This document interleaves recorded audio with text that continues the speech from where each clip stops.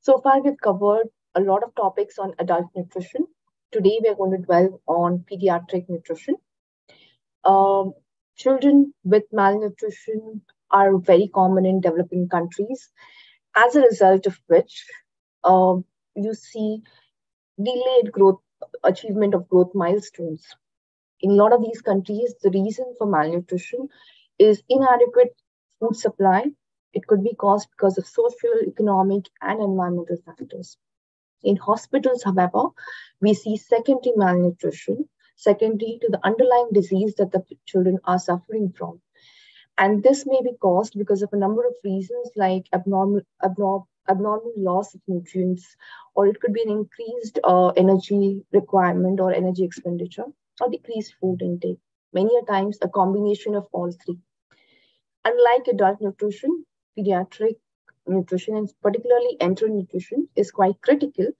And today we have two very well-known experts in the field to talk about this topic so that children get the right kind of care, right kind of nutrition at the right stage. So we have one of the speakers talking about management of severe acute malnutrition in the community setup. And the second speaker is going to talk about management of malnutrition in hospitalized pediatric patients. Now, of course, today's time is limited, so we were not going to cover the vast majority of different conditions, but we're going to try and do our best. And a lot of questions will be taken in the panel discussion as well. Now, before I introduce the speaker, let me quickly reiterate the rules and regulations. Certificate of attendance will be given for all those who attend all 10 sessions, followed by an objective test. Attendance for the complete session is mandatory for all sessions. An objective test will be 100 marks test. This will be given to you via Google form. This will be given to you after the session on 8th March. It will not be emailed to you. It will be displayed in the chat box. Minimum 80% is required to pass the test. Feedback for all sessions is mandatory. Feedback link is posted at the end of the session. Please make copy and keep it with you. We'll not be sharing the same on the email again. Questions can be posted in Q&A box and will be taken during the panel discussion. All comments, suggestions can be posted in the chat box. Those of you who are attending from the YouTube link will not be eligible for the certificate, but you're welcome to come and learn from the sessions that have happened. So it's a privilege to introduce our first speaker, Dr. Alka Jadhav ma'am. She is a professor of pediatric gastroenterology at Sion Hospital, Mumbai. And she's going to talk on nutrition in malnourished pediatric patients. Ma'am is an in charge pediatric gastroenterology at the Sion Hospital. She's professor of pediatrics as well. And she's a course coordinator faculty for MSc in pediatric nutrition in SVT College, Juhu. She has immense experience in the field of treating children with malnutrition, and she has over 30 papers to her credit. I welcome you, ma'am, to present. I'll quickly share your presentation.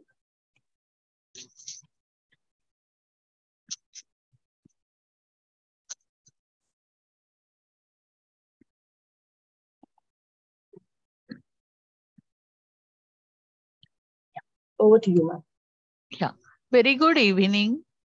I welcome you all to this our pediatric session, and I am thankful to Hexagon Nutrition Private Limited for involving me as a teacher for you all. I'm sure. Shall we start? As we have said, my topic for the day is nutrition in malnourished pediatric patients. Okay, next. As you know, of course, nutrition, good nutrition forms the backbone of all of us. Our children, they survive, they grow, develop, learn, play, and participate as well as contribute significantly. But malnutrition really robs the children of their future and leaves you with hanging in imbalances of malnutrition. So malnutrition is defined by Aspen as imbalance between the nutrient requirement, nutrient intake, which results in deficit of energy, proteins, micronutrients, either individually or together. Next. Is my talk clear? Means the words and everything? Yes, ma'am. No problem. No? See, we use this word hunger very, very commonly. So if you really go to see, we have hunger is defined as not enough food to eat. So obviously when the child says I am hungry, the mother gives him the food. But believe me, in the world there are around 1 billion hungry people every who are suffering from malnutrition. This depicts the global hunger index of the 127. 2021, India is 107th on global hunger index. Next. See, malnutrition is a significant problem not only in developing countries, but also it is in developed worlds. So acute malnutrition, if you really go to see, is responsible for 1/3 of the deaths in children under 5 years of age. It contributes to impairment in the intellectual as well as the cognitive impairment in children. So effectively, it reduces the potentials of the adult if he is a malnourished child. Okay. So globally, around 101 million children are malnourished. So malnutrition, actually our target, the WHO World Health Assembly wishes that preventing malnutrition prevalence, bringing down less than 5% by 2025 is the target which needs to be achieved, and all of us, we need to work on it. Next. If you really see, overt hunger we have really seen, but what is hidden hunger?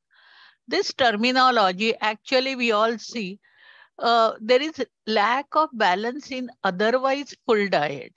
So there are around more than 2 billion people suffering from hidden hunger. So hidden hunger is nothing but the multiple micronutrient deficiency. It's called as hidden hunger. Next.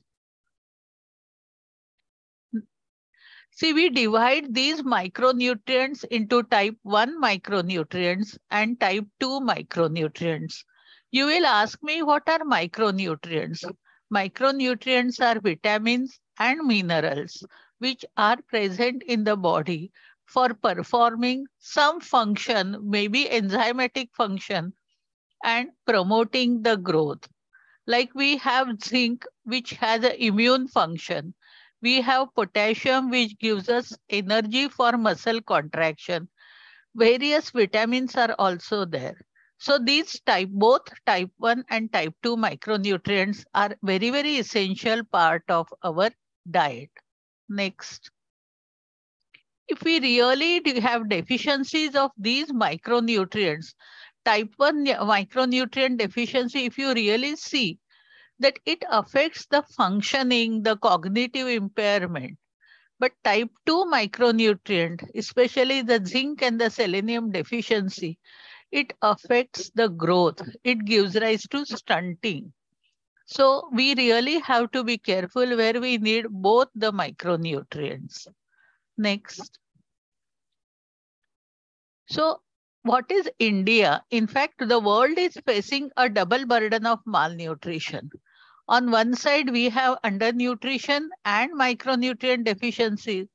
And on other side, we have a practice of eating junk foods, giving rise to overweight, obesity problems. Along with that, overweight children may also have malnutrition. So both of them, they can coexist. So we really have to tackle with double burden of malnutrition, or in fact, triple burden. The overweight, obesity, undernutrition, and micronutrient deficiencies per se. Okay, so today's thing we are discussing undernutrition and undernutrition related problems. Next. So this is about our double burden of malnutrition. Okay, next. See, if you really use the term undernutrition, you have to be very, very clear in various terminologies like underweight, wasting, stunting. So what is underweight? Underweight is if you really, we go weight by age. If the child is say 5 kilo weight and he is weighing 5 kilo weight and he is 1 year of age, So we have WHO growth charts for plotting these charts. So if the child is less than minus 2 standard deviation weight for age, he is called underweight. And what is wasting or acute malnutrition? If his weight for height is less than minus 2 standard deviation on World Health Organization growth charts, it is called wasting. About the wasting, we are going to discuss further. So wasting is nothing but an acute malnutrition where his height is relatively preserved and weight is lost acutely. And what is stunting? Stunting is a marker of chronic undernutrition. So his height for age less than minus 2 standard deviation is called stunting. Okay. So we divide this acute wasting or acute malnutrition into two categories, the moderate acute malnutrition and severe acute malnutrition. Next. So what is severe acute malnutrition? See, pediatric age group in India, we take it from birth till 12 years of age. So if you really go to see, severe acute malnutrition is the term used for children between 6 months to 5 years of age, where we really have to go for wait for, there are three criteria which can be used for defining severe acute malnutrition. So in severe acute malnutrition, we have weight for length or weight for height less than minus 3 standard deviation on WHO growth charts behind, or they have visible severe wasting, mid upper arm circumference less than 11.5 centimeters and edema of both the feet. Though WHO has not included visible severe wasting in their definition, Indian government still continues to add this as part of severe acute malnutrition. So for children under 6 months of age, we do not use the term SAM. We use the term called FTT or failure to thrive. In failure to thrive, if the child is weight for length, which is less than minus 3 standard deviation, or child has either edema or visible severe wasting, or if the child is weighing less than 3.5 kg beyond 2 months of age, it is called as FTT or failure to thrive. Okay, just go back one slide, please. Now we have the terminology called severe thin. Severe thin, there are two definitions. The child between 5 to 9 years of age and child between 10 to 18 years of age. So if your body mass index is less than minus 3 standard deviation on the growth chart, or mid upper arm circumference less than 129 and 160 centimeter respectively, or presence of nutritional bilateral pitting edema, it is called as severe thin child. So these terminologies I've given more time so you understand that malnutrition is not only the problem for under 5, but it is problem for older children also. Next. Next. So after this, we go to a moderate acute malnutrition that is defined as between weight for the same criteria, but mid upper arm circumference between 11.5 to 12.5 centimeter, or weight for length between -2 to -3 Z score. So this severe acute malnutrition, we really divide it into two parts: primary severe acute malnutrition and secondary severe acute malnutrition. Primary severe acute malnutrition is mostly because of social causes like premature baby, lack of breastfeeding, inappropriate complementary feeding practices, too many children, poverty, etc., etc., etc. But secondary severe acute malnutrition is probably an organic cause, or it is also called as organic malnutrition related to the disease like HIV, liver disease, cystic fibrosis, heart disease, etc. etc. So that's why first time when we are seeing a child, complete clinical examination of a child is very, very essential. Next. See, if you really see this, this is an example where you are showing bilateral pitting edema. This is an apathetic child who on recovery has a smiling face. This is a child who is having visible severe wasting. Next. So why we are worried about severe acute malnutrition? That is because it has a lot of high mortality of around 25, between 10 to 25%. And as the child is younger, the mortality is higher. And up to 18 months of age is related to infections. And that's the reason why we are worried about severe acute malnutrition, because we don't want to lose human lives. Next. See, you've seen this child, such a failure to thrive, child who's 4 or 5 months old, failure to thrive. This is baggy chicks with edematous malnutrition. Next. So, as you all understand, child is not the miniature of the adult. The same way, a malnourished child is not the miniature of a small child. There are definitely changes that occur in the body all throughout. Like you have growth restriction, loss of fat, muscle, and visceral mass. You have hormones which are affected, mainly the low levels of thyroid hormones, insulin, low levels of growth hormones. So, and low levels of IGF and elevated levels of growth hormone. The cellular immunity is affected. So, they are more predisposed to severe infection. But what is more worrying is they have villous atrophies. The intestine, the brush border lining of the intestine undergo a lot of atrophic changes. Even the pancreas will undergo atrophic changes. So that makes the nutrition rehabilitation very special. And also you have electrolyte imbalances and effect on the heart. Next.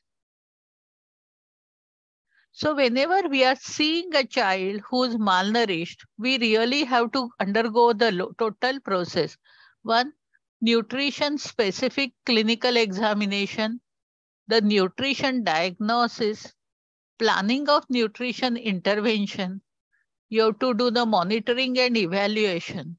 And ultimately you have to take the measures so that the malnutrition does not recur in the same child or in the family with any other members.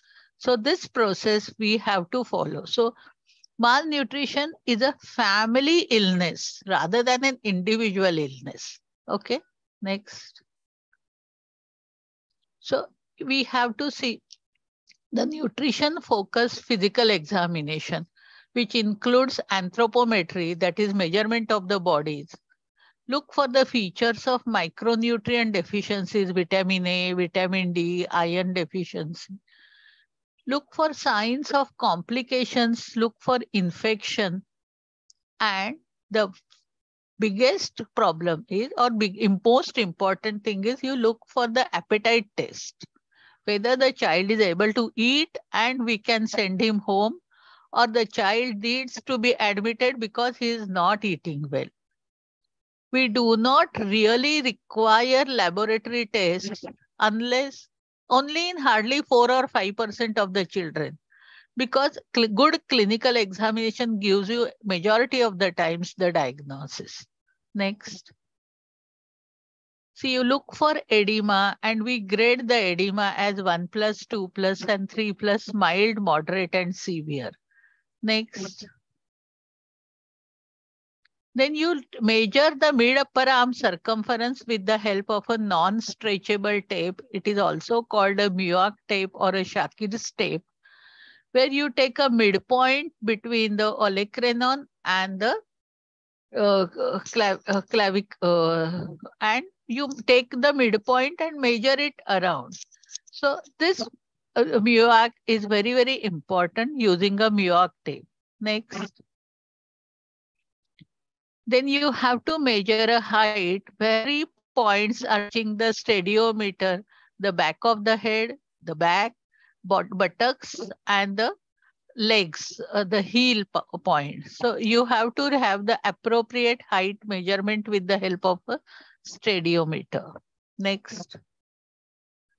Though, so after you have measured the weight and you measured the height, you plot it on a weight for length chart and weight for height chart.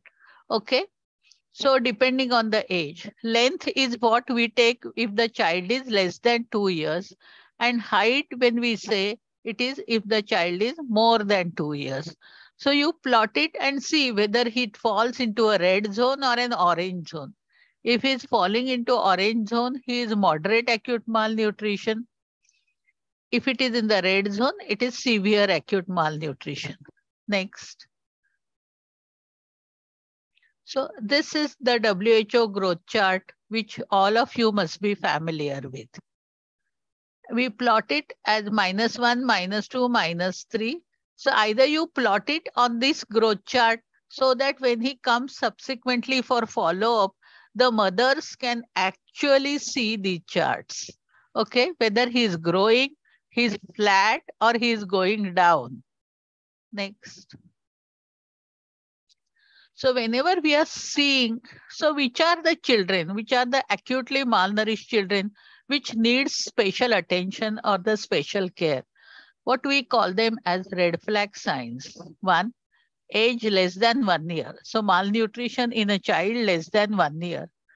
Second, if there is edematous malnutrition, a child who fails the appetite test, child who has come back with SAM, he's relapsed, or child having the medical complication, or any associated infection like HIV, tuberculosis. So all the children definitely need inpatient care and cannot be managed at a community level. Next. So our aim in treatment is to reduce the mortality and morbidity of the treatment in SAM. So identify them at early. You triage them and manage according to the decision whether you want to have a facility-based care or a community-based care. Next. So this is the algorithm, or the, if you decide to go for a facility-based care, these are the 10 steps. So of which we are not going to cover for 6 steps, but you have to, as a doctor, you have to look at the medical complications. After the medical complications, you are identified, start doing the necessary treatment for medical complication and start with cautious feeding. Okay, so we start from step 7 till step 10. Next. So initially what we call it as a stabilization phase. In this stabilization phase, we start with a cautious feeding. We begin with F75. F75 actually gives 75 kilocalories per 100 cc. It is a low osmolarity feed, and it actually helps in early initial recovery or initial stabilization phase. After the child is okay from F75, he goes to the transition phase. In this transition phase, child is showing the improvement like disappearance of the fever, little appetite trying to return back. He starts losing edema. So we shift from F75 to F100, that gives 100 kilocalories per 100 cc. And after this 3-4 days, we perform, in a sick child, we perform the appetite test after that. And he passes the appetite test. We go to a rehabilitation phase, especially with a special diet, which is ready to use therapeutic food. So we will learn about this process over a period of time. Next.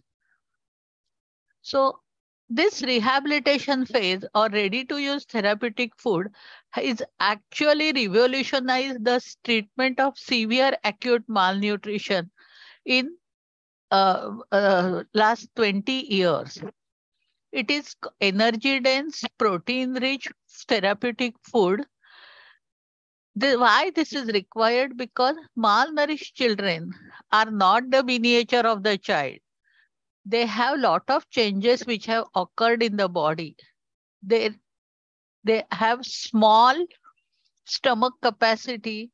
They cannot consume large volumes. So we require this RUTF. Next. Next. So what happens in children? We have lot of this RUTF is to be given if the child passes appetite test. Okay. So whenever you have loss of appetite, the studies have revealed that there are a lot of metabolic abnormalities like liver dysfunction, membrane damage that is happening. Some occult infection or hidden infection also can be there. And there is an immediate risk of death because of hypoglycemia and sepsis. Next. So after we shift from F75 and F100, we go to the appetite test. This is a yellow, in the yellow is an appetite test chart. So we give the ready to use therapeutic food as per his weight band. If he passes the appetite test, the child can be easily managed on outpatient treatment, but he fails the appetite test, he needs to be having an inpatient till he passes the appetite test and clears the medical complication. Next. So the stabilization phase lasts for about 2 days, initial phase 1. So there we start treatment for infection and treatment of hypoglycemia, hypothermia. Next. So little more about starter diet or therapeutic pill F75. This F75 promotes the recovery of the normal metabolic function and electrolyte imbalances. It is a low osmolarity food. It gives energy of 75 and proteins to maintain the basic physiological process. And it does not bring rapid weight gain, which is dangerous in early phases. So it just keeps the body maintaining, giving them enough required energy and proteins. Okay, next. So whenever we are giving F75, we still need to continue with the breastfeeding. Okay, so we start with F75 diet every 2 hourly. So we give small frequent feeds, continue in breastfeeding in between so that child does not go into hypoglycemia. This we do it on the first day. After first day, we can go every 3 hourly or 4 hourly feeds. Next. So this is the starter diet lookup chart. So depending on the weight band, you can give the amount as well as the feed, whether you want to give 2 hourly feed, 3 hourly feed or 4 hourly feed. So accordingly, you can give it. Next. So once the child has little gain in the appetite, his medical complications are getting stabilized. He doesn't have nasogastric tube feeding and edema starts coming down. From after 2 days, we shift to a transition phase. Next. So this transition phase, we actually start with a new therapeutic milk that is F100. Without adding iron. Why we don't add iron? Because infection is still not under control. And if you give iron, the infection will flare up. So this transition phase lasts for about 4 days. usually around 2 to 3 days, and explore the possibility of using RUTF. Next. So in this transition phase, we have protein which gives rise to around it gives 10 to 12% of the total energy. So 1 gram per kg of proteins. It gives fat. It gives sodium which is required for the body, and it has low osmolarity, 330 milliosmoles. So it is good for little weight gain or resolving the edema. Next. So after this transition phase, we really that they start gain tissues start gaining weight, and we start with 100 kilocalories and 6 meals in a day. So we start with around 6 feeds, and we don't give this transition milk every 2 hourly. We give it 4 hourly. Next. So from transition phase to phase 2, if we have to see if the child is free from complications, appetite returns, child finishes more than 75% of the feed, and edema starts to subside, we change to phase 2. Next. This is the phase 2 or amount of F100 to be given as a lookup table. It is easily available on the net. Next. See, we have it available. Commercial F75 and F100 preparations are available. Though some nutrition centers, they make indigenously F75 and F100, we use commercial preparations. Next. So the mixed feeding is, we start slowly, we introduce the ready to use therapeutic food or RUTF. So in the phase 2 of the transition phase, so we give alternate feeds of F100 along with RUTF. So we give around 4 feeds of F100 and 4 feeds of ready to use therapeutic food. And once the child is able to has a good appetite, totally switch to RUTF. Next. So this RUTF in community-based management, how do we use? RUTF is actually very indicated in community-based management of SAM. One, it provides all the nutrients required for the recovery. So it has around 21 micronutrients which are added. It has a good shelf life. It does not get spoiled very easily even after opening. It has no water base, so bacterial growth is very limited. It is safe. It can be stored at room temperature. It is sweet. It is liked by children. It is easy to be administered even without medical supervision. And it can be used along with breastfeeding. So it does not replace breastfeeding. I am repeating it again. It does not replace breastfeeding. It is given in addition to breastfeeding. And it needs to be given. It's a medicine. You just have to give it for a period of 8 to 12 weeks till the child recovers from SAM. Next. So this ready to use therapeutic food is not the rocket science. It is made from peanut paste, soybean oil, powdered sugar, micronutrients. They are put in a mixer and then they are packed. It does not require cooking and it lasts for 2 years. So it is really ready to use. Next. So we still have hospital. We do prepare indigenously RUTF in our hospital. It is available commercially also. Next. So next. See, this picture itself is self-explanatory. It gives rise to the 500 ml, 100 grams of RUTF gives 500 kilocalories.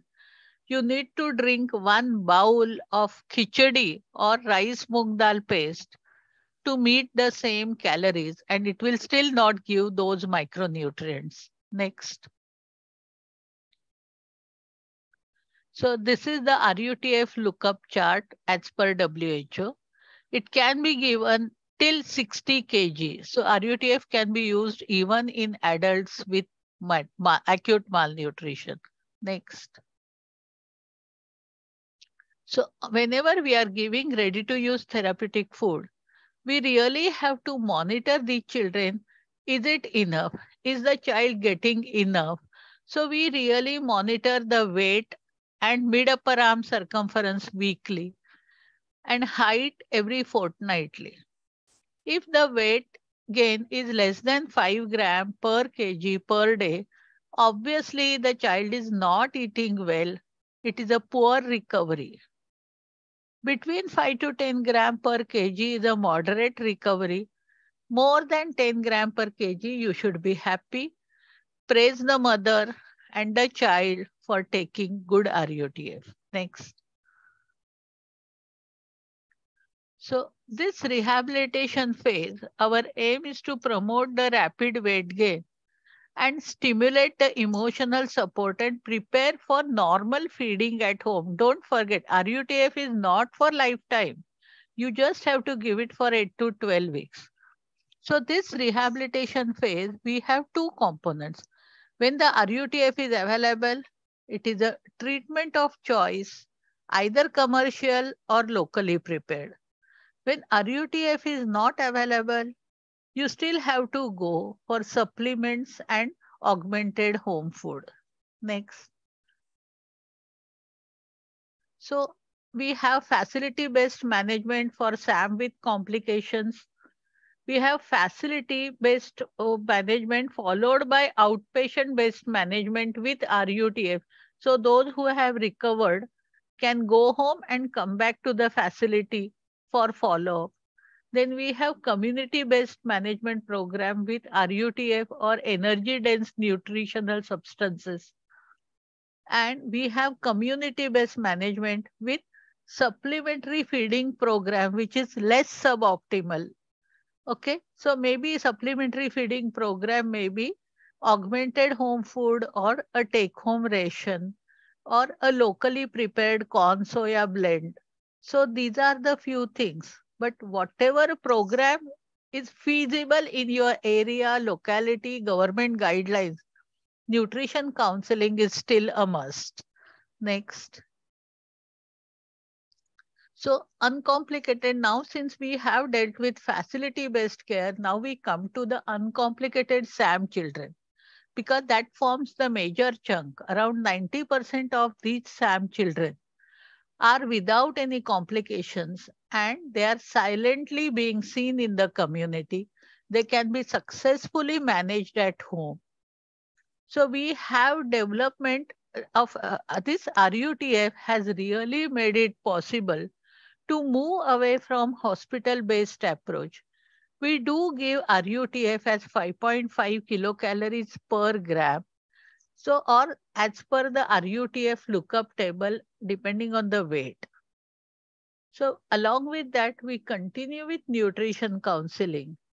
And after 12 weeks of recovery, we definitely try to shift to home-based diet.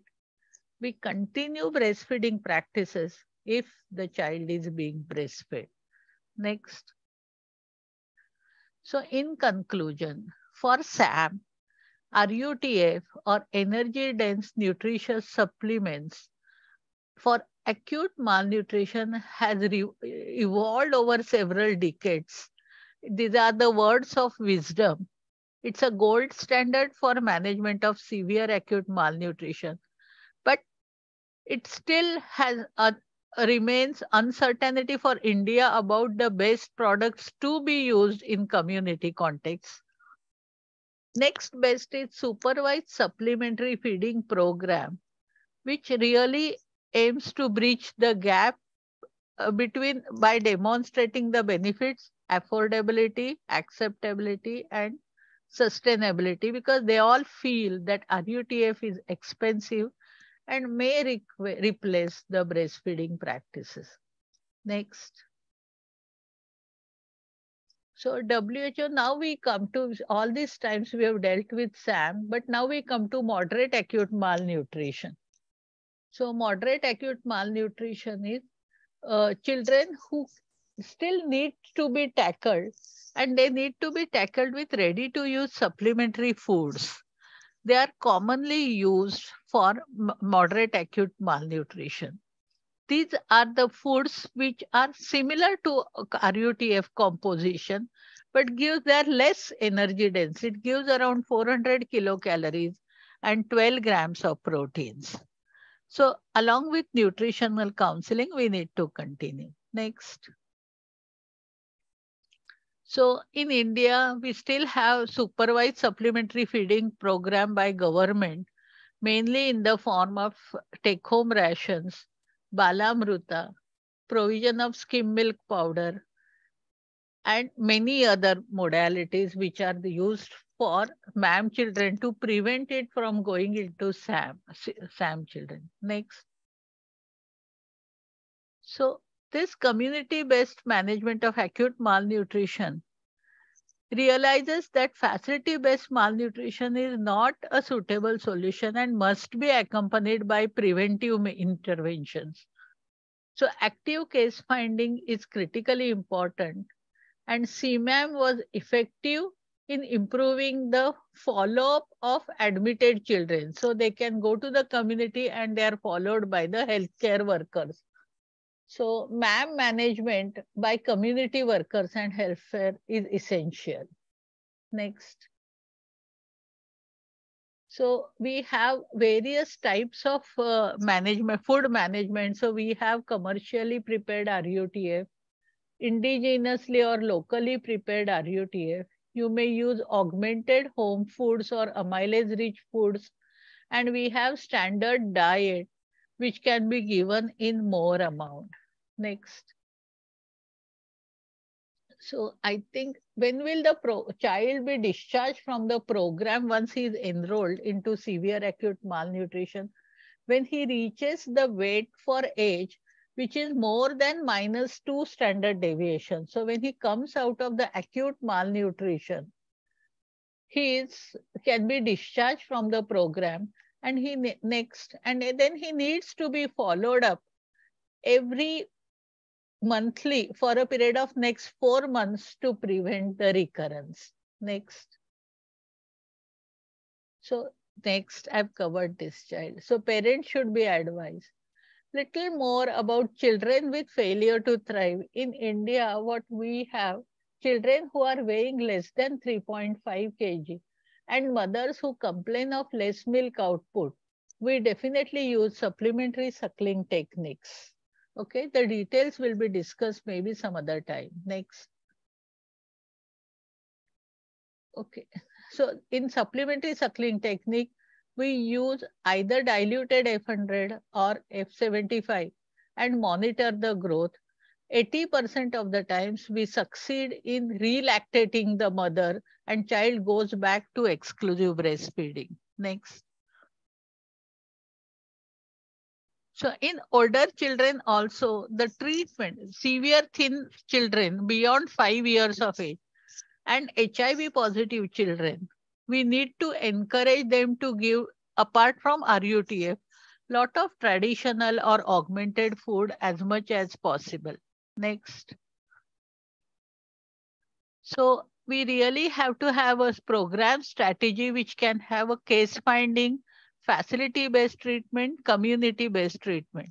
These three have to work with hands in hand and together. You cannot have only facility-based care and you cannot have only community-based care.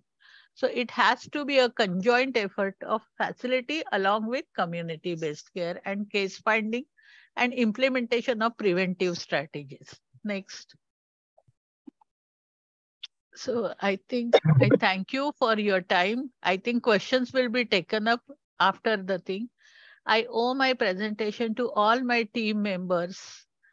Thank you so much. Thank you so much, ma'am, for such a comprehensive, for comprehensively covering the topic. Time was short. Otherwise, we would have loved to listen to you, and we would have loved to listen to more stories about success stories about treating malnutrition in the community setting. As you rightly said, we will be taking the questions in the panel discussion. So I request you to wait till the end. Without further ado, let me start with the introduction of the next speaker.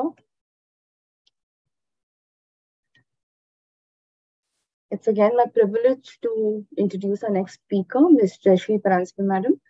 Ma'am is a senior dietitian at BYL Nair Hospital, Mumbai, and she'll be talking on enteral nutrition in pediatric patients. She is also the co-convener or vice president of IDA Mumbai chapter. She's been working in BYL Nair Hospital. It's a government multi-speciality hospital for more than 32 years. She's a certified diabetes educator, registered dietitian, and an RD trainer. And she's worked with the government as a member of the post-COVID-19 protocol development group with Government of Maharashtra. She's also been in charge of various government programs with respect to midday meal program, MCGM initiatives, Beat Diabetes, etc. I welcome ma'am to start her presentation. Thank you, Supada. I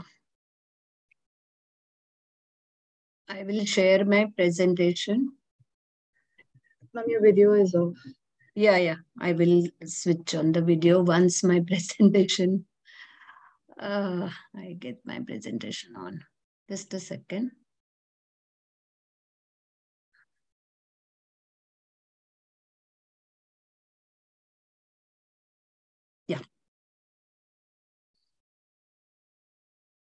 Yeah.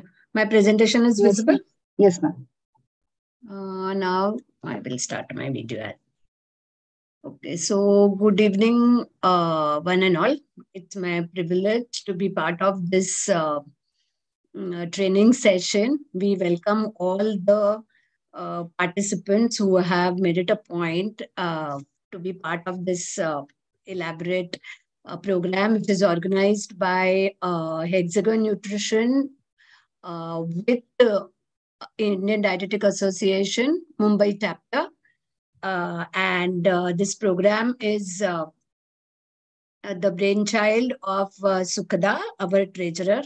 So thank you, Hexagon. Thank you, Sukhada and IDA Mumbai chapter for making it possible for all our international students and the dietitians who are there. Today's topic is enteral nutrition in pediatric patients. Now, in our first presentation, right at the beginning, Salomi Benjamin ma'am has told us about enteral nutrition. So, the what is meant by gastrostomy feeding, vaginostomy feeding, and all of that, I may not be covering, but I will be focusing more on the indication and contraindications of enteral nutrition support in pediatric patients. Again, as Sukhada rightly said, we will not be covering the special cases, but it is very general talk because of paucity of time. Now going further, always whenever there is a small baby who comes to us for enteral nutrition support, these are the questions which come to our mind. First is when to start feeding, where, as in the site of feeding, what to give, and how much to give. And today we will try to, answer these questions to the best of my ability. So the objective of today's talk is to see the history when it all began. Sorry, just excuse me for a minute because the battery of my laptop is low. I'll just switch on the battery and restart. Okay, ma'am.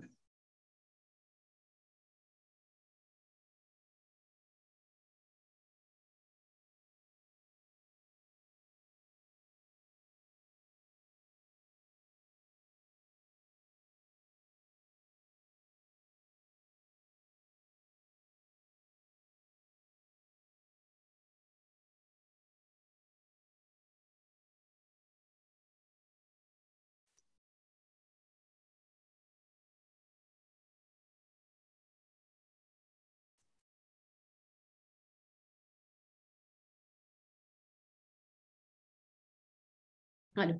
Sorry, I'm extremely sorry for that. So, the objective is to check the history when it all began, the indication for enteral nutrition support, the delivery modes, components of feeding, and monitoring and safety related to EN for pediatric patients. So it all began right in from 18th century when John Hunter designed orogastric probe through which he gave things like jelly, egg, milk, and so on and so forth. And by the time it was 1960s, it led to advanced understanding of nutrient needs and design of liquid formulation. And now we are in 2023. So the science from 18th century has evolved over a period of centuries. Yeah. So to begin, whenever any patient comes to hospital, now in earlier lecture, ma'am has made it very easy for me because she spoke about malnutrition, hidden hunger, and all of that. Now, whenever any patient comes to hospital facility, the first thing that is required is proper diagnosis, followed by a good treatment. Now, the treatment could mean medical management and or surgical management. Now, over a period of time, the medical fraternity has realized that the treatment, be it medical or surgical, is, if you want a good outcome, the nutrition status of the patient and the proper nutrition, giving proper nutrition to the patient enhances recovery, decreases the length of hospital stay, and gives a good outcome. And that's why the interest in nutrition therapy, and now so it is called medical nutrition therapy. In terms of pediatric population, they require special attention because the demands are diverse in for proper growth and nutrition, which are not necessarily because of illness, but it is also because they are growing children. When we say pediatric population, it encompasses a very large group beginning from 0 to 12 years. So you can realize the how much is the how much the demand is diverse for that particular age group. And here it is not only about the child, but we also have to think about quality of life of the parents and the caregivers, especially if the child is going to be discharged and he has to be given enteral nutrition support at home. So when we are planning their nutrition therapy, we have to even keep in mind the quality of the life of parents and the caregivers. Also, this big age group, 0 to 12 years, have different requirements in terms of calories, protein, the nutrients, as well as the psychological approach. So we will come to the point now. What are the real clinical indications for pediatric enteral nutrition? Now, if the suggested criteria for when to begin enteral nutrition is insufficient oral intake, where there is inability to meet 60 to 80% of individual requirement for more than 10 days, and total feeding time in disabled child is more than 4 to 6 hours per day. If there is wasting and stunting, so in case of wasting and stunting, we will elaborate it a bit more about this part in the following slides.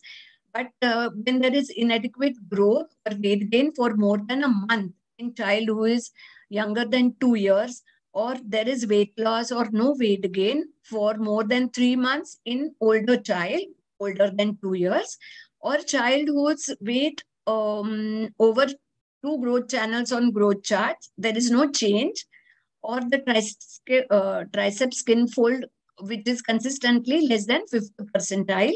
So these are the various suggested criteria when you have to think about giving enteral nutrition support. Also, sometimes it is meant as a treatment for the diseases like, say, fructose intolerance, primary lactose intolerance, or food allergies, Crohn's disease. So it can be any one of that. Now, also, we will see, as I said, that we will elaborate it little more further, that in case of insufficient oral intake, nutrition support should be initiated within 5 days at the age of 1 year, and within 3 days if the child is less than 1 year of age. Again, here we have, this slide also talks about further about whatever I have spoken in the previous slide, where there is, even if there is decreased velocity of more than less than 2 centimeters per year during puberty. So all these are various reasons why enteral nutrition support may be given.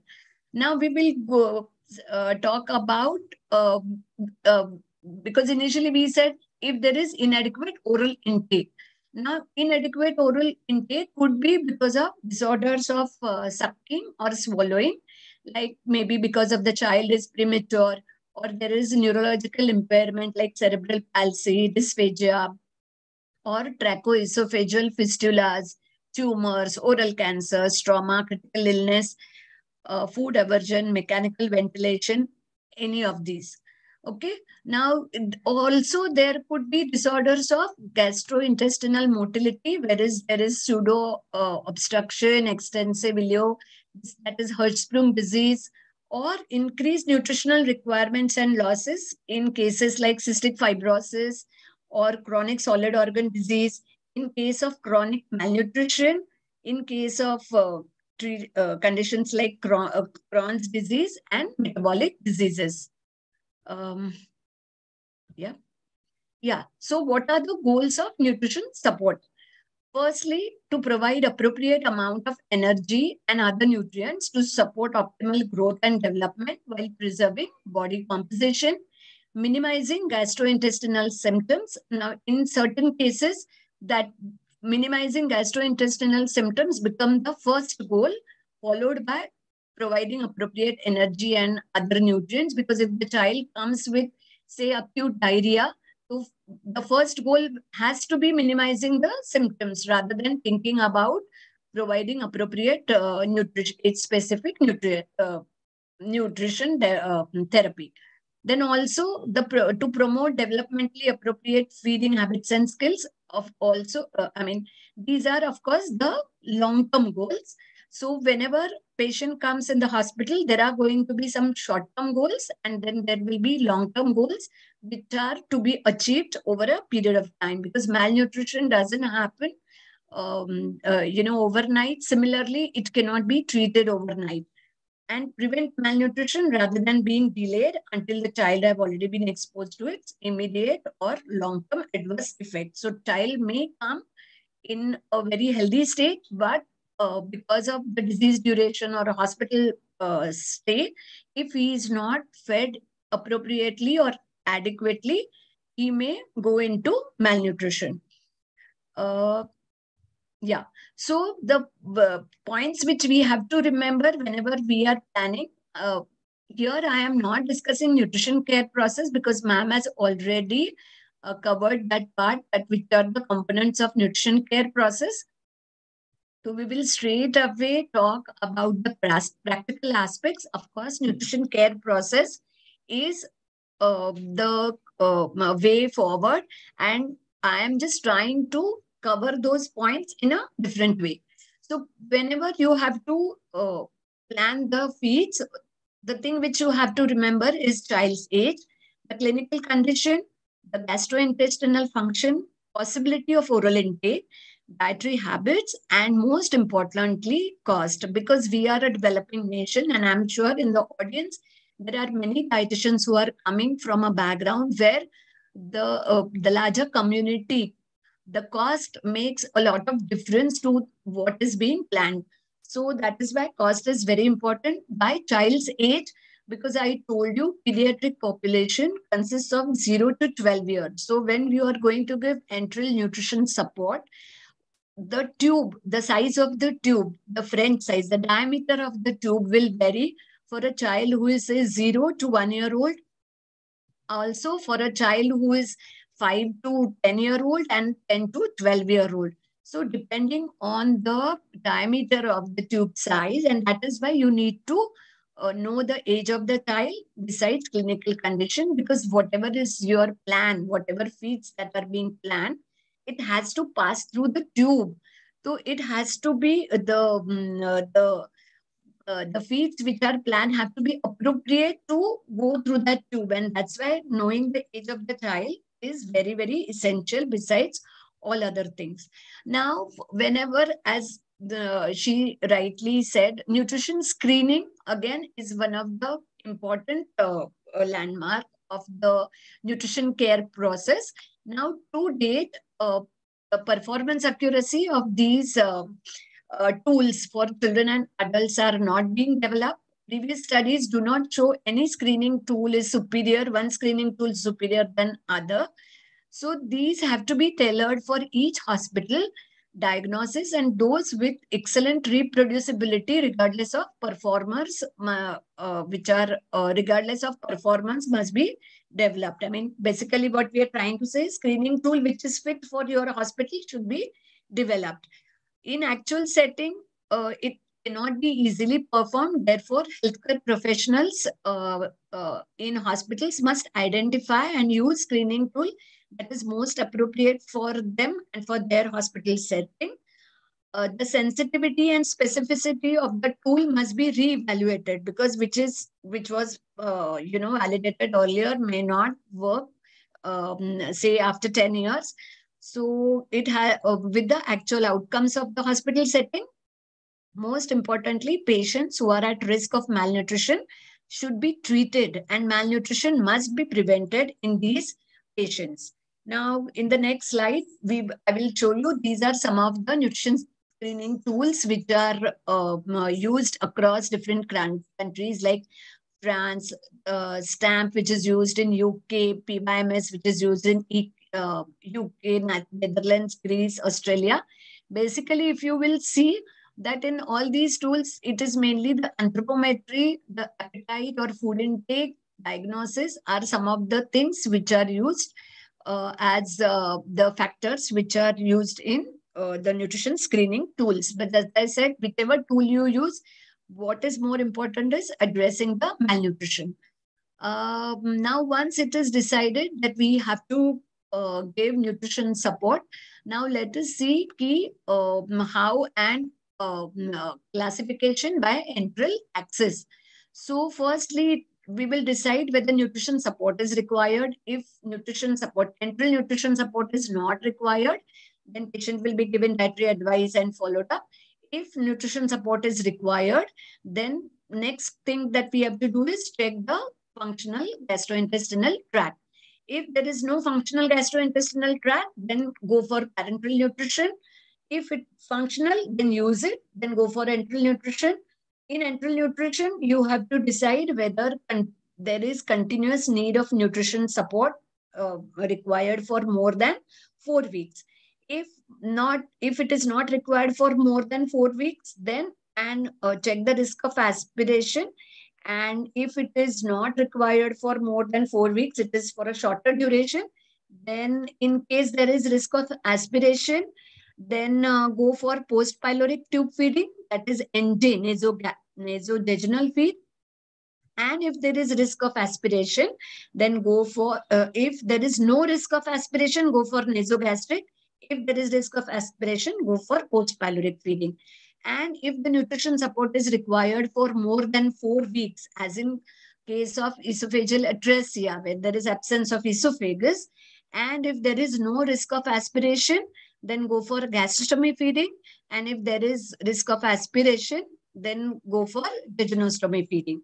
So this is how you will decide what route to choose when you decide that you want to go for nutrition classification based on nutrition support. Yeah. So there are some absolute and some relative contraindications for enteral nutrition. If there is problem with gastrointestinal function, like if there is gastroparesis or mechanical ileus and intestinal obstruction or perforation, then there is absolute contraindication. And in case of intestinal dysmotility, necrotizing enterocolitis, and diffuse peritonitis, these are the conditions, or high output enteric fistula, There is relative contraindication for enteral nutrition support. Yeah. So we come to, as we saw in the earlier slide, there are sites and modes of delivery. So once it is established that we want to give enteral nutrition, then we will decide the location and route of enteral nutrition. And again, that will be based on patient's disease status. Besides, we saw that risk of aspiration and all of that. Structural and functional status of gastrointestinal tract, purpose and duration of enteral nutrition, as I told you, more than 4 weeks, less than 4 weeks, and risk of aspiration. So if EN is required for more than 4 weeks, as we saw earlier, in case of chronic diseases which are associated with nutritional imbalances or nutritional abnormalities like, say, cerebral palsy, neuromuscular disorders, here there is indication for PEG or jejunostomy. If PEG is also considered for feeding and decompression if there are malignant tumors of head, neck cancer, or chronic intestinal pseudo obstructions. Again, PEG-J feeding has, why this kind of feeding is preferred? Because it has fewer complications and discomfort, such as irritation, ulceration, bleeding, displacement, clogging, than nasogastric tube feeding. However, it may be difficult to apply according to the abdominal wall and cooperative condition because we are dealing with small babies and they are so, I mean, their skins are also so sensitive and so fragile. So when we are deciding to go for PEG or PET, that is percutaneous endoscopic gastrostomy or jejunostomy, you have to think about even the abdominal wall and the cooperative condition of the patient.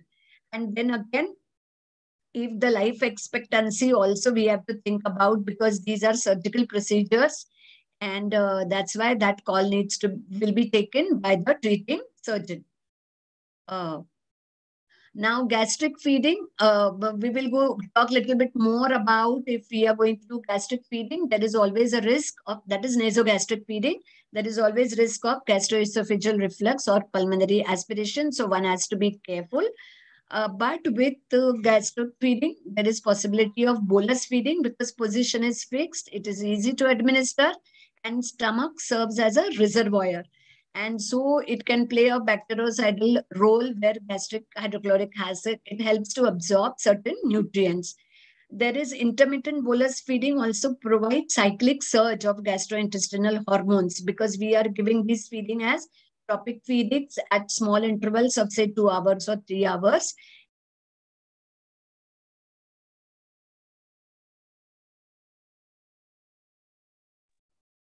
Hello. So the intermittent bolus feeding provides cyclic surge of gastrointestinal hormones because it has a tropic effect on intestinal mucosa and it also allows the patient free to perform activities and it is more physiologic. It does not require feeding pump. It is cheap also, but it carries risk of osmotic diarrhea. Okay. Then we talk about post-pyloric feeding, that is feeding in the jejunum. Now, in case of gastroparesis, tracheal aspiration, gastric outlet dysfunction, in these various conditions, we have to go a little further. So when the tube is inserted, it goes right up to jejunum.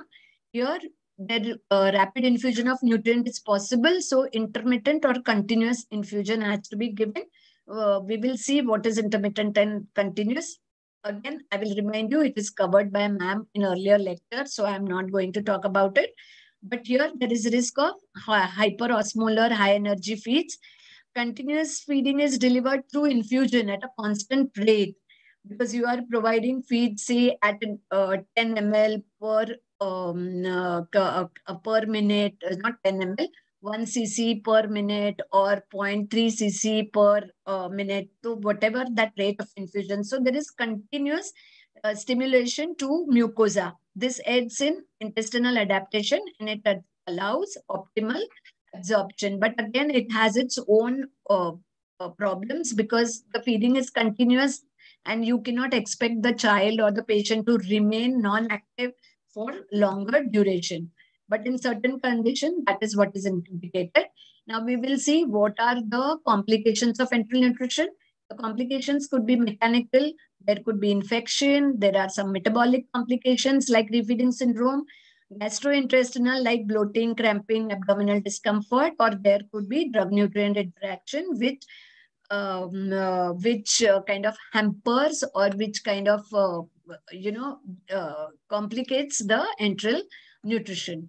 Now we will not see the different kinds of these problems because we have to cover a lot, but just I will tell you in terms of mechanical problems, it could be catheter related. The tube may get you will miss the tube, or tube may go here and there, or it may get clogged. Infection site of at the site of that wound, if there is peg or pedge, the infection of that site, or contamination of the formula. So these are the various complications which you may face during enteral feeding. Now, just to talk a little bit about whether bolus feeding is to be given or preferred or continuous drip. Again, as I said, both has its ways and pros and cons.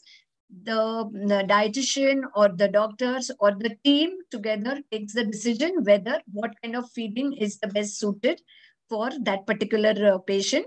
So bolus can mimic or supplement a meal. Continuous, it's a slow infusion, so it may improve tolerance and absorption. Bolus is more physiologic. Continuous can be given overnight to avoid disruption of daytime feeding. There is bolus may feeding freedom of movement. Here there is no freedom of movement, but it reduces the need for parenteral calories, continuous drip feeding, and it encourages intestinal adaptation. And but bolus feeding can promote osmotic diarrhea. In continuous drip feeding, there are chances of osmotic diarrhea because if you make the feed hypercaloric, so again that call will be taken by the treating dietitian. Now we will talk about feeding is decided, route of feeding is decided. Now we will talk about monitoring.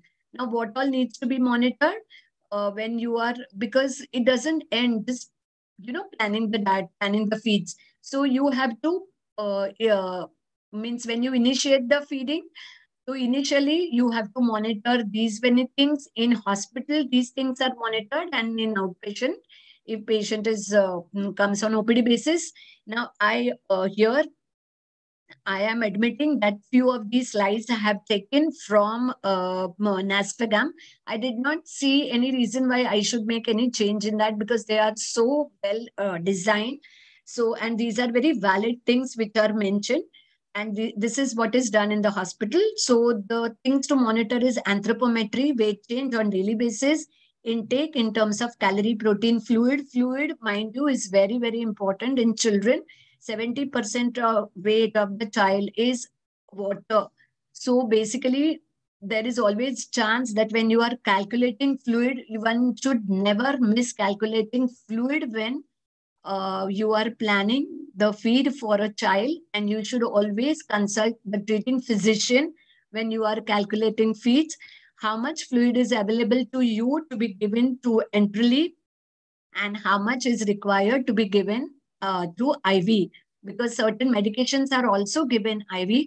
And if you do not, discuss it with the treating physician, there is always chance of child going in fluid overload. So mind you, minding fluid is very, very important when you are planning feeds for a pediatric patient. Then GI tolerance, then stool, if there are ostomies with the volume of the stool, frequency and consistency. Tube placement, you have to ensure that it is proper and at an accurate place. Then the tube site should be monitored daily, and especially with children. The length of the tube at the end of the lecture, very briefly, I will show you how the length of the tube is calculated, because mind you, the length from nose to the stomach is very short, and the length of the tube, if it is very long, the lot of tube is going to dangle outside, which is going to cause irritation. So all these minor things, as a dietitian, you also should be aware and you should pay attention to. These things are taken care normally by the doctors, but as a dietitian, you must know, you must learn from them how it is calculated and why. Now, when you are doing evaluation, which are the problems which you may come across? It could be diarrhea, abdominal cramping, vomiting, nausea, hyperglycemia. So in case of diarrhea, you can reduce the delivery rate, or you can check which drugs are given, because too many antibiotics also may be the reason for diarrhea. Consider fiber containing products. In case of vomiting and nausea, check what is the temperature of your feed, elevate the head of the bed. Consider post-pyloric feeding or continuous drip feeding. In case of hyperglycemia, reduce the flow rate, use formulas which have minimal simple sugars, or consider insulin if it is clinically indicated. Again, that call will be taken by the doctor. It is not your call. If there is constipation, gastric retention of formula, or clog feeding, again, I have listed a few things which, the intervention which should be done in case of constipation and gastric retention of formula or clog feeding. Again, I am really hurrying up because we really do not have time, and I have few more slides to show. If you want to come back to these slides, we will come back later during question answer. So once it is decided that we are going to feed the patient, the next question which comes to our mind is which formula to be given. So the things right now, I will just introduce you to few of the formulas which are available. There are lactose modified formulas, hydrolyzed formulas, partially hydrolyzed formulas. Now, lactose modified formulas are milk protein based or soy protein based, where the source of carbohydrate will be corn, maltodextrin, corn syrup solid, or sucrose. In hydrolyzed formulas, again, depending on degree of hydrolysis, these will be partially hydrolyzed formulas which are called PHF. Then there are extensively hydrolyzed formulas, EHF, and amino acid formulas. While amino acid formulas are referred to as elemental formulas, EHF and PHF are called semi-elemental formulas. The lesser the degree of intact protein, enhances the immunological tolerability. So extensively hydrolyzed formulas are made using by hydrolyzing milk protein to peptide size, which does not result in immune response. Indication: cow's milk and soy protein allergy. The indication for using extensively hydrolyzed formula is that there is cow's milk or soy protein allergy. So also, if there is malabsorption due to intestinal failure, short bowel syndrome, as well as Crohn's disease. Then there are amino acid based formulas which are basically used in parenteral nutrition. I am not going to talk right now too much about it. Then there are MCT based formulas. As per guideline, a formula which contains 30 to 80% of MCT is called MCT-based formula. The indication is liver disease, malabsorption, malnutrition, short bowel syndrome, or CPTD deficiency, etc. Then there are specific formulas which are for inborn errors of metabolism, the IEM children with metabolic defects involving either essential amino acids, supplementation, or we will see a little more about it in our following slides. So basically, you have to remember now liquid pediatric formulas are not available in India as per my knowledge, but the content or the composition remains the same, but we have it in powdered formula. So the protein, carbohydrate, fat, I have written here in case of, what are the sources of protein.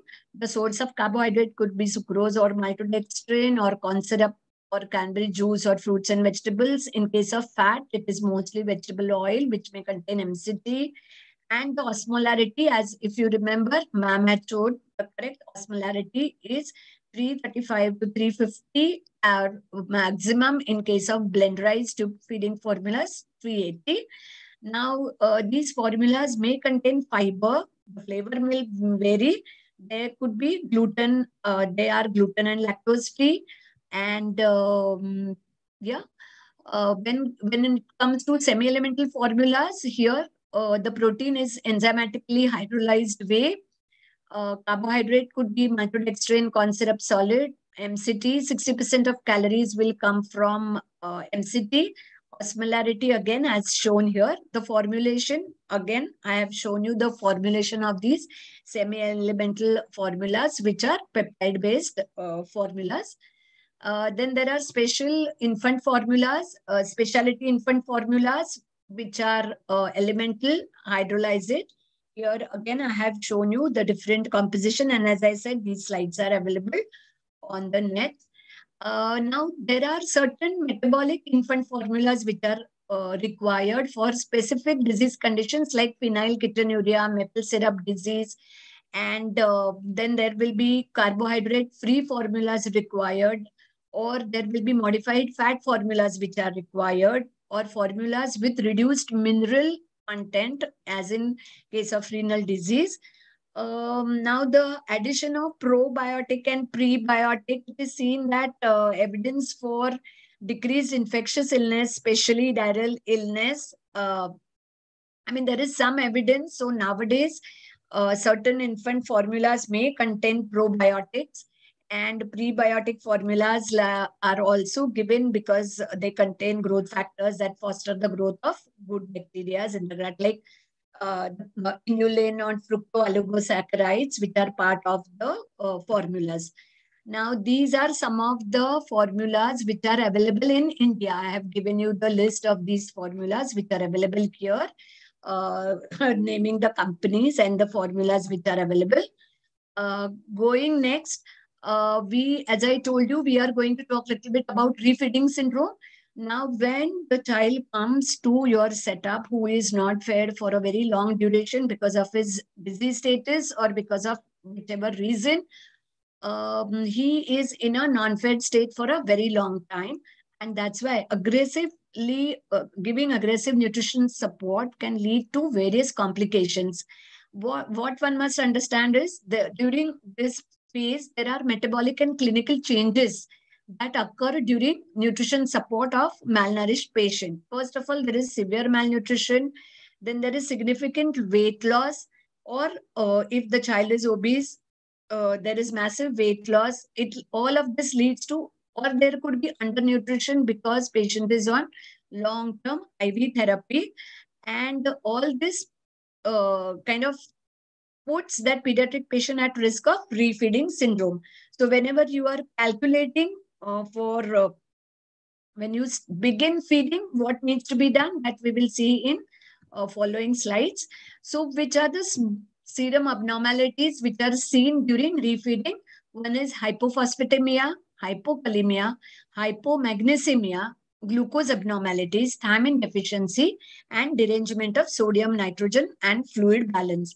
And that is why the principles of refeeding syndrome is patients have altered metabolism, that you must understand. There is severe intracellular deficiency of several electrolytes that are important for cell function, like phosphorus, potassium, magnesium. The initial management should focus on correction of metabolic mechanisms and electrolyte repletion prior to initiating aggressive nutrition support, because it can have life-threatening consequences. Aggressive refeeding in the initial phase and rehydration can prove deadly if deficiencies are not anticipated, corrected, or monitored carefully. Now, here protein intake does not require restriction. Now, so you have to identify patients who are at risk of refeeding, start refeeding at 50 to 75% goal. Protein does not need to be restricted. Rehydrate carefully. Again, this will be done by the doctors, and monitor calcium, phosphorus, potassium. Doctors will do that, but you have to be aware of all this before encouraging tube feeding or going for aggressive nutrition support. As I told you, I will just show you the tube measure which is used to feed is from 3 French to 10 French, depending on the age and weight of the child. The tube length calculation, if it is orogastric tube, then it is factor of 3 into weight of the child plus 12. And for nasogastric tube, it is 3 into weight of the child plus 17. Now, ENN failure to thrive, just last 2 slides. Sukhada, I'm really sorry, I'll just run through it. In case of failure to thrive, child with neurological disorders may have affect swallowing and they may be predisposed to aspiration. They have increased caloric needs, but in each of these conditions, trial of NG feeds may be more appropriate. Children who require NG feeds for greater than 4 to 8 weeks may benefit from gastrostomy tube replacement. Uh, just one last slide about feeding preterm infant. Infants who are born prematurely with low birth weight are predisposed to poor outcome. Research shows that appropriate nutrition care of preterm infant can positively influence early growth and development. Intrauterine accretion of nutrients occurs mainly in later part of third trimester. So if the child is born before that, so he is born with low body stores of macro and micronutrients, and so he has higher requirements. Their need for key nutrients have to be estimated depending on the fetal growth, then intestinal absorption of fetal preterm infants, and on the basis of human milk composition for term infants. The frequency of the feeding will be decided by weight, age, gestational age, and clinical condition. And the feed will be through nasogastric or orogastric tube of bolus over 10 to 12, 20 minutes. So this is the chart which is given how you should, whether to give bolus or continuous feeding. Now this is this which I came across. I feel all of you should go and read back. It is really wonderful. Both these two papers which I came across made interesting reading. So I have just quoted it. But again, whether nutrition guidelines are followed strictly or not strictly, that is again debatable. I am just going to skip this side. It talks about neonatologists, but since we are short of time, I'm not going to talk about it. Ultimately, it is the team who will decide or who will achieve good results, and the team includes a dietitian, a treating physician or a surgeon, nurse, physiotherapist, the caregiver, and the most important, the patient and the mother of the child or the parents of the baby. So all of us together can, put our hands together to achieve good results. Thank you for the patient hearing. And I'm really very sorry if I have, gone beyond my time. Please don't be sorry. Thank you so much for covering this topic. I'll quickly move on to the panel so that we have enough time to take as many questions as possible. So it gives me pleasure to introduce our panelists. So this panel is from across, we have our first two speakers, Dr. Alka Jadhav ma'am and Jayashree ma'am. Our next panelist is Ms. Megha Manke. She's a registered dietitian and certified diabetes educator. She has nutrition fellowship from Tata Memorial Hospital, and she was working with Hexagon as assistant manager, technical marketing, and she would handle pan-India technical aspects of marketing. Welcome, Megha. Our next panelist is Dr. Rita Patil. She's a vice principal and HOD of Food and Nutrition Department at Maniban Nanavati College. She's LEC of IDA Mumbai chapter and treasurer of IPN Mumbai chapter. She also has a lot of publications in books, international journals, and recently has also got an award for her, research work that she has been carrying out. Our next panelist is Mr. Robert Kemboy. He's a nutrition officer 3 at Kenyatta Hospital in Kenya. He has a Bachelor of Technology in Human Nutrition and Dietetics, and he's worked as a tutor at Nairobi Aviation College.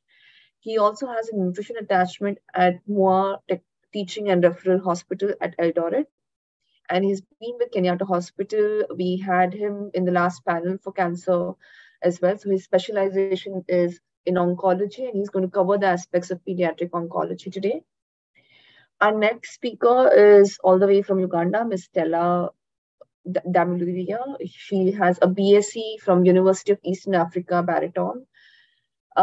She's been a candidate at MSc at Kabadek University, and also has a postgraduate in program in pediatric nutrition from Boston University School of Medicine. She's been working with Nakasero Hospital, and she also has a lot of publications and been part of various programs in the government sector as well. So, welcome, Ms. Taylor, once again. She was also part of our previous panel. Um, it's my privilege to have Megha as the co-moderator today. Apologies, I have been a little under the weather, so Megha is going to help me out. But let me start with the first question for Megha. Megha, malnutrition is a double-edged sword, and you being a new mom, what are some of the deficiencies that we see in children, and how are they different in an underweight child versus an overweight or an obese child? Sure, ma'am. Thank you for the brief introduction. You're right, ma'am. So, actually, as Dr. Alka said, it's a triple burden to our society, which is a coexistence of overnutrition, overweight, and obesity, and along with undernutrition, that is stunting and wasting, and not to forget micronutrient deficiency. So, well, vitamin A, vitamin D, and iron deficiency are the main forms of micronutrient deficiency in children. However, each country will predispose these various deficiency depending on the staple food consumption they have in their country. However, now what we see is high fat, high sugar, processed food being consumed by children across the world, adding to their overall carbohydrate and fat intake with a very less room for micronutrients in their diet. So if you see urbanization is increasing at a very fast pace. We see fast moving consumer goods reaching the rural population so quickly with a robust supply chain. Some products being cost effective are being consumed by these rural childrens I mean giving them nothing but empty calories, high in fats, and some of these products are biscuits, cream biscuits, sodas, smoothies, juices which are high in sugar, chocolates which are specially designed in small packs, are cost effective and therefore accessible to these children. So what they get is mostly empty calories, giving more of carbs in their overall diet. But speaking about micronutrients and in undernourished kids, if you see vitamin A deficiency, so in 1970, a national nutrition prophylaxis program was started against night blindness due to vitamin A deficiency with a specific aim to eradicate this deficiency, which was initially started in 9 to 36 months of age and revised to 6 to 59 months of age. It showed a good impact for few months until supplemented, but as you know, body cannot produce its own vitamin A, and as we consume the vitamin A, it is stored in our liver. Okay, so any kind of illness will deplete the store of these vitamin A. Similarly, therefore, a holistic approach of supplementation, along with supplementation, a major focus should be given on seasonal and a local fruits and vegetables. Okay, so again, here the question arises is of affordability. Okay, many people in particular population cannot afford fruits and vegetables as well, and therefore they rely on mostly staple food, which is mostly carb based, high in carbs. So, however, staple foods are now being fortified and also been standardized, and this fortification has been standardized by FSSAI, which can be consumed by mass population, giving enough micronutrients in our diet. So similarly, if you see, there is iron deficiency in young children's, there is in adolescent girls, pregnant and lactating women. In fact, zinc being abundant in our body, which is very crucial for protein synthesis, as ma'am said, it's good for immune building, cellular differentiation, many other function.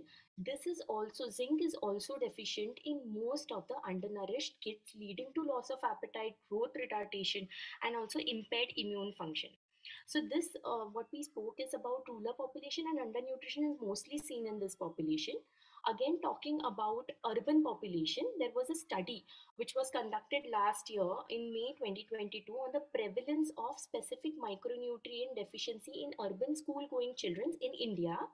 And what they saw was the major mineral is calcium, which is deficient. I mean, these kids are deficient is calcium and iron, followed by iron. But zinc and selenium, they were least deficient in.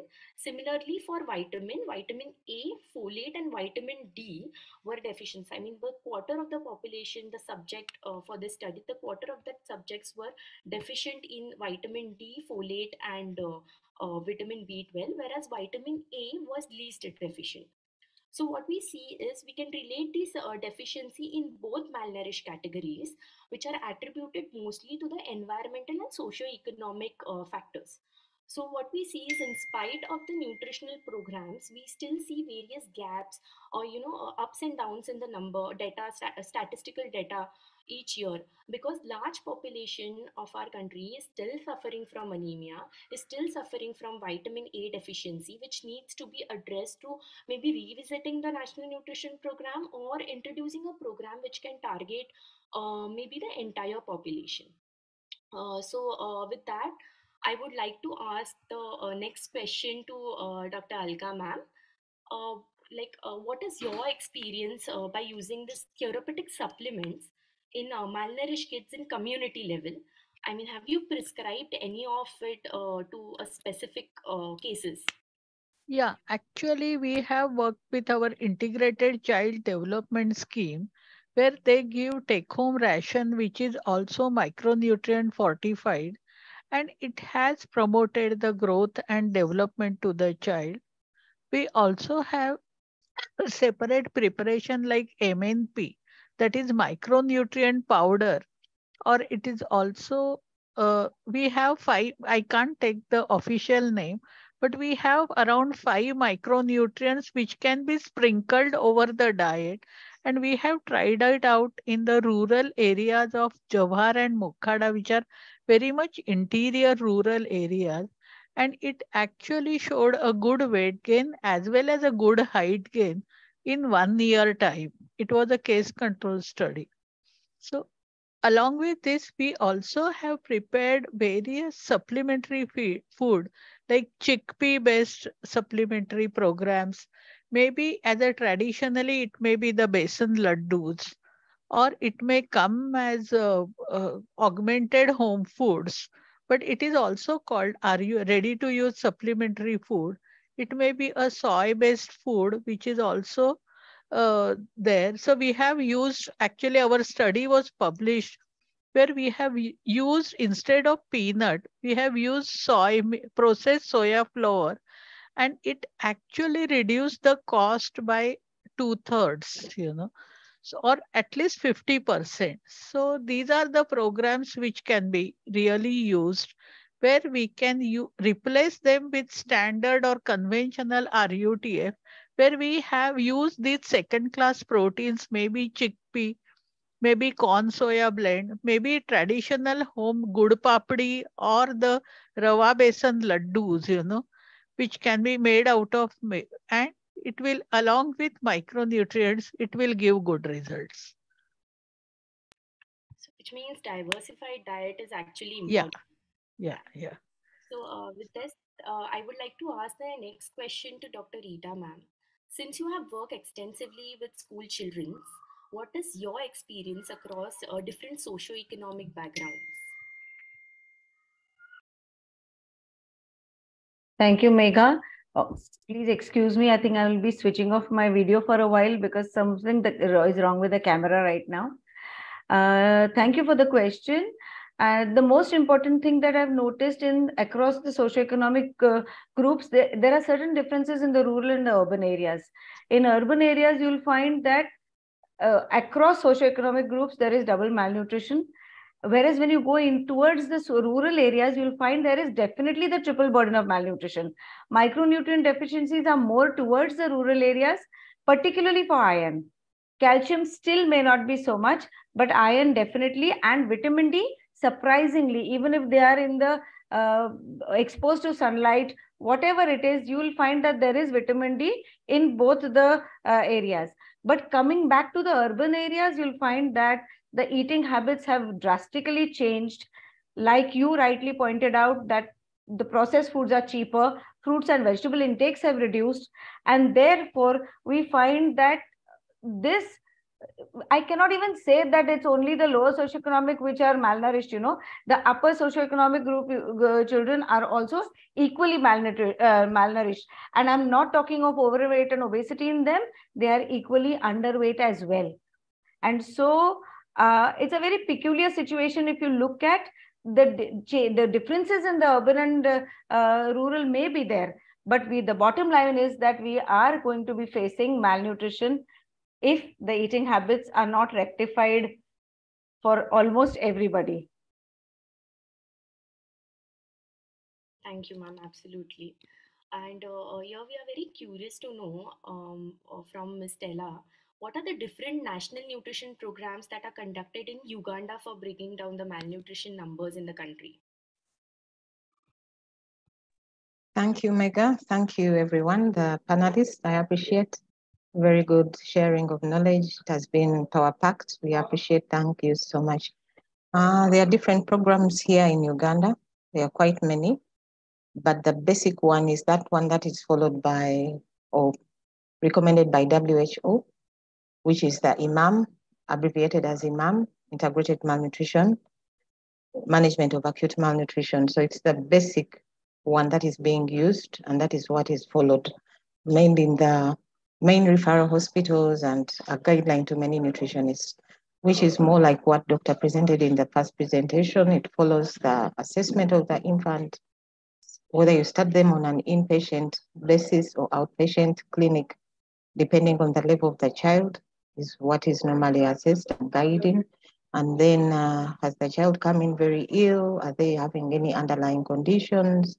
Do you have to assess for further clinical conditions? Do they have tuberculosis? Is it mainly malnutrition due to deficiency because they haven't been eating well, and then many of the micronutrients are trending down? So that category is being followed strictly, and it's the basis at which children are being fed. It's normally called the IMAM in abbreviation. Excuse me, integrated malnutrition management.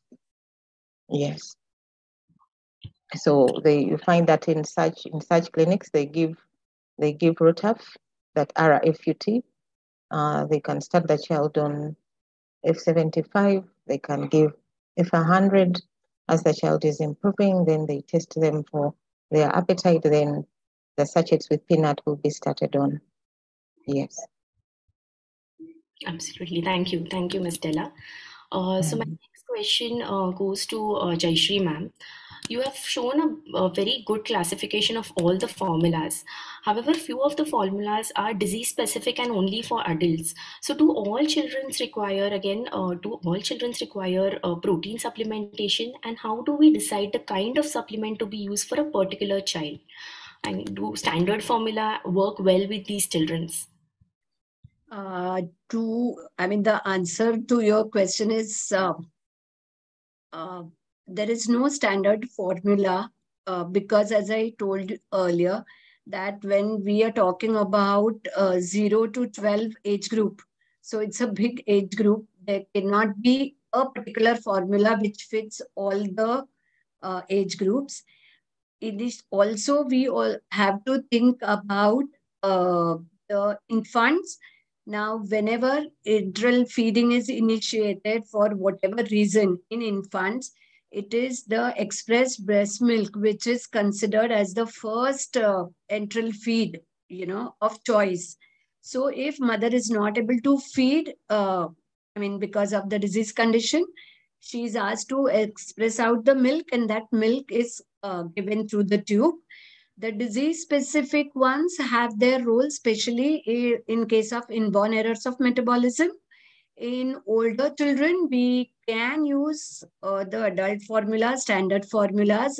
There again, the dilution can be decided by the dietitian, how much ever protein that is required, the deficit which we can meet, because many a times during their hospital stay, or many a times children have lactose intolerance.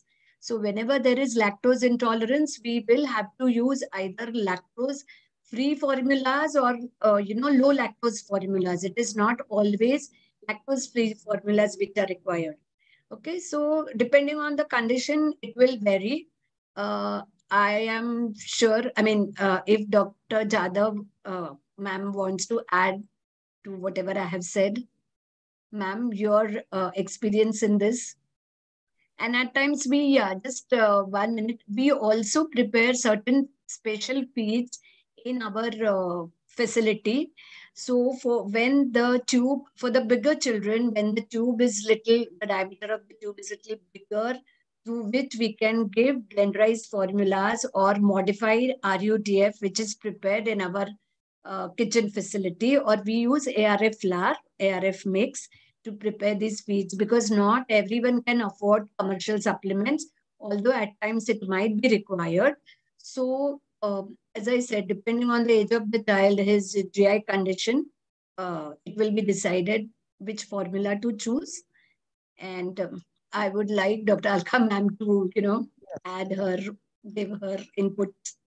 Yeah, actually, to the best of my knowledge, we really don't go for commercial infant formula because of we have a very strong Infant Milk Substitute Act. So, Yes. so that the reason is then that obviously we do not want to break the rules. But what we make at home or what we make for the children for growing them is either we have two, three examples. We can have egg flip, we have banana flip, we have paneer laddus which can be made, rice moong dal paste which is augmented and given. So depending on the condition, if the child does not have diarrhea and if the child is tube fed, we can give these options which are available easily in our kitchen, and then the dietitian or then the doctor decides that depending on his calorie intake and the liking and the taste of the child's preference, he will give. We do not really have any non-vegetarian items available in our kitchen. But non-vegetarian items, we can easily give them chicken soup if it is really made available. Yeah. In enteral nutrition, ma'am, I would like to add that in enteral nutrition support at times, yes, I agree that we have a policy of not using this, but especially in inborn errors, yeah, or Yeah, in certain conditions, we have to use these products, as I said. And if the tube size is very small, things like even the MCT oil, which is used, so it becomes like a supplement only, which will make yeah, it little denser. So I meant it that way. Thank you. definitely. Yeah. Thank you. It's mostly if you're using supplements, it's on a clinical judgment of a dietitian that Yes. she prescribe, or the Yeah. blend formula or the commercial ones. Maybe Mega, let me say something too. Also on that note, on our side, we also discourage supplements unless otherwise. Yeah, it's only introduced if there's really, really need for it. Maybe the deficiencies are complicated or lack of intolerance. The child is not tolerating the feed that is being given. That is when a supplement will be called in. Okay, absolutely. So my next question goes to Mr. Robert. Children with cancer, in addition to being malnourished, will be cachexic. So what is your take on starting early enteral nutrition in such children? How do you ensure the better tolerance of these supplements?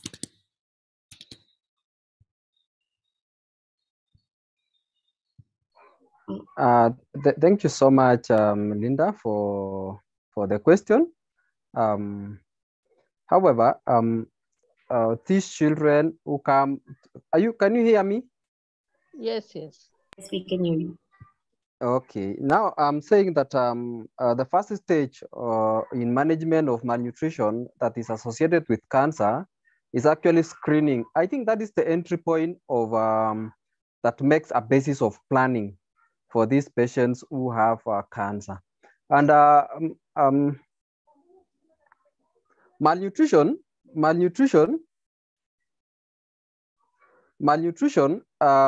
due to cancer is actually associated with so many factors which play role in ensuring that there is a reduced intake of nutrients by that specific child. These side effects maybe could be side effects caused by cancer treatment medication, that is radiotherapy or chemotherapy, or even other modes of management, especially if it is a targeted chemotherapy or radiotherapy or palliative radiotherapy, chemotherapy, or rather hormonal treatment.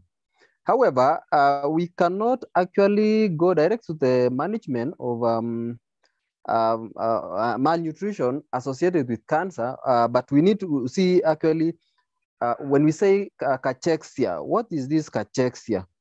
And many books explain or define cachexia as the most is mostly and frequently seen in the late and advanced stage of cancer patients, especially stage 4, depending on the categorization and also depending on the type of cancer. We have those cancers which are just localized on a specific place in the body, and we have the aggressive cancers which are which metastasize to other parts of the body. And depending on the cancer, all cancer produces substances, we call it tumor necrotic factor. We have also cytokines. We have other things we call alpha 1 and 6 interleukins, which reduces the levels of iron in these cancer patients. And that's why you see most of these cancer patients, most of them are given blood transfusion, either platelets or a whole blood. The tumor necrotic factor, the cytokines, are responsible for elevating the nutritional requirements. The requirements for energy goes up to 1.5%, 150% compared to individual who is normal without cancer because of the catabolism. The catabolism causes massive breakdown of body tissues, which will lead to exploitation or the use of the stores of energy, especially the glycogen and the body muscles, and also the albumin levels tend to come down. And therefore, this reduction in food intake is actually due to loss of appetite. We have impaired ingestion, and also absorption of the nutrients is also affected. And some of the other patients before pre-chemo or pre-cancer treatment, they experience diarrhea. No, they don't experience these episodes of diarrhea or loose stools. They don't experience constipation or anorexia. But once the treatment commences, now these patients start experiencing diarrhea, constipation, become anorexic, changes in taste, and also which will affect the nutrients intake. However, having said so, the management of specific side effects of the drugs is intervened differently. But in my practice, or in our practice, it's a collaborative effort by the oncologist, the nursing care, the nutritionist, the physiotherapy, the occupation therapy, to ensure that this patient is attended holistically. And therefore, during the commencement of the treatment of cancer, some patients experience immense side effects of the drugs. Some don't experience such a wider range of the effects of these drugs, and manifestation or the range of wasting is manifested differently. And therefore, the first line management that we are using in our facility is using commercial feeds, that is therapeutic supplements, and also kitchen feeds, which are tailored towards meeting the nutritional status of this patient, both the macronutrients and the micronutrients, because micronutrients, those are the vitamins and the minerals, are responsible for metabolism. And therefore, giving a whole package of food that comprises of macro and micronutrients helps to prevent other complications of maybe metabolism and also utilization of these nutrients. Unlike the previous presenter who said that there is a silent killer, that is a silent deficiency, that is micronutrients, that is the vitamins and the minerals, which we need actually to incorporate them. So in managing all these patients, we have to put in mind that this patient requires both macro and micro nutrients, and also management of the side effects. Understanding also the nutrients, we have also the pain management in this patient. Remember, these patients who have cancer experience immense pain, and that also could be another effect that causes reduced food intake. Yeah, so it's a holistic approach where not only nutrition but the entire team effort is needed, because it's a extreme catabolic state during the treatment of these children. You're absolutely right. So moving on to my next question to Dr. Rita, because since we are speaking about malnutrition, some special children also require, support of supplements. So you have been working extensively with children with special needs like cerebral palsy. Now, depending on their oral development, the type of food allowed is different. So, do you sense a need for early supplementation in these children to prevent malnutrition and improve therapy outcomes? Yes, Megha, definitely. These children have a huge amount of feeding problems. We are unable to give them the normal feed, and each child has some special need where in terms of how they are going to be fed, they have swallowing problems, and the amount of feeding problems that are there existing. As soon as it is known that they are going to have feeding problems, supplementation should begin, because otherwise these children will go into deficiencies, and this is what happens. Initially, every bit of effort is taken to make sure that they're given. Also, these children, as they grow, are tempted towards every junk food possible. Though we don't use the word junk anymore, every of these processed foods they are attracted towards, like normal children, and they tend to be demanding that. So all the more reason why they should be given supplements from the time they are known. Of course, the nutritional assessment is done, but it should be done periodically every 3 or 6 months, so that you will be able to identify if there are more deficiency signs which are developing. But supplementation to these children is necessary. I personally felt while I was working with these that a lot of education to the parents and the caregivers is necessary, because some of them tend to say that this medicine is not needed. Is the doctor giving me unnecessary medication?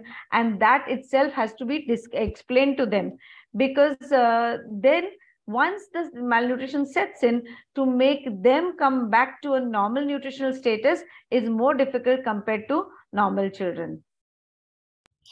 Absolutely. Megha, just 1 second. Can I add something to what Rita said?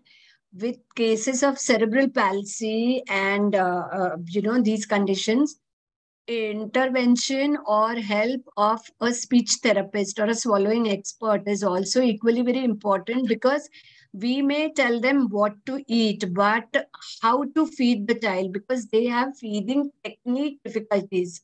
So they need to be taught, otherwise there is always chance of aspiration and all of that. So taking help of a swallowing expert also should be considered when we are treating cerebral palsy children. Yes, Jayashree, you're very right. And from what I've seen, that whichever institution they are attached with, or even doctors, they start them on these experts help as soon as they can. So they try to make sure that the food intake is improved and getting better. But yes, these with swallowing problems and other feeding issues, definitely malnutrition will exist with these children if not supplemented. I think I can add something on the feeding. Yeah, sure. At times, you may find that these children may present with aggressive cancers, which causes obstruction, intestinal obstruction or blockage, or difficulty in swallowing. So designing a method of nutrient delivery is also key. in ensuring that you maintain the nutrition status of this patient. At some point, the patients who may experience intense vomiting or high rates of medication for parenteral. The goals of dietary management of patients who are diagnosed with cancer should have should ensure that the individual patients get adequate supply of the nutrients in order to prevent the protein energy malnutrition, and also to improve the nutritional status, maybe to maintain or to improve. The other goal is actually to prevent the weight loss, which is associated with the side effects of the drugs, that is the chemo, radiotherapy, and also to reduce susceptibility to infection. Remember, when a patient is not able to take oral nutrients adequately, that equates to lowering the immunity of that particular patient. And therefore, giving adequate nutrients in terms of both macro and micro helps to prevent the glycolysis, the lipolysis, proteolysis, gluconeogenesis, which is actually indicator for weight loss. And therefore, using a specific parameters like the creatinine levels, the albumin levels, the urea levels to ascertain whether the patient is getting adequate nutrients, and also how is the metabolism. Is the liver stressed? Then you may also to ensure to plan a diet that ensure that you maintain the liver, the organ liver, and also not to cause more harm on a specific organs that plays a key role in metabolism of the nutrients. Thank you. Thank you, Mr. Robert. So the panel discussion is really very interesting. We can go on with more questions. There are a few participants who are raising hand, but I would request them to put their question in the Q&A box, and we'll manage to answer them if possible via mail. For now, we've understood about malnutrition in cancer children's, overall malnutrition also in special children's. So it's a vast topic which needs a holistic approach, a team approach by all the clinicians, also by our dietitians, and also a precautionary, measure is to be taken, because this, whether it be RUTF, whether it be therapeutic formula, whether it be commercialized formula, always to be taken by a supervision from a doctor or a dietitian, and not to be taken in at home level. So that is very important, because I saw a question around that. And thank you, Alka ma'am, because all the questions was answered in the Q&A box as well. I would thank all the panelists for attending, for answering all the questions. It was a very nice panel discussion. Thank you so much. A concern? Yeah, Mr. Robert. Yeah, I think we need to have maybe an exchange program. That is what I can request, that we have an exchange program with maybe you, India and Kenya, and also maybe Uganda, so that we can see on how we can help these young children, these patients who are getting, who are diagnosed with cancer. And there is a high rise of cancer nowadays in our settings. Only, Mr. Robert. We have just started, so we have a long way to go, I guess. Okay, thank you. So we definitely come together and work for the larger good. Thank you all the panelists for being here. All the participants, the feedback link is in the chat box. Please copy it. It will not be emailed to you. Also, the recordings will be available to you from 1st of March. So it will be available to you. Click on the link, subscribe to the channel, and you should be able to access the link to all the recordings so far. So you get a chance to revise before you attempt the test, which will be posted again in the chat box on 8th of March, 2023. Thank you all. See you tomorrow at 7 p.m. IST. Thank you, Sukhada. Thank you, to Hexagon and everyone. IDA Mumbai Thank you, chapter. Sukhada and Thank you Sukhada, so it much. is Thank you not so much. tomorrow. Is it going to be tomorrow? This Okay. tomorrow. Yes, ma'am. Okay, This we are is having tomorrow. back-to-back 2 sessions this Yes. time. Yes. Okay, okay. So thank you, everyone. And Dr. Robert, your I cannot unmute myself, and I want you to see me. We can. Thank you so much, everyone. Great Thank seeing you, everyone everyone. and Good night. sharing.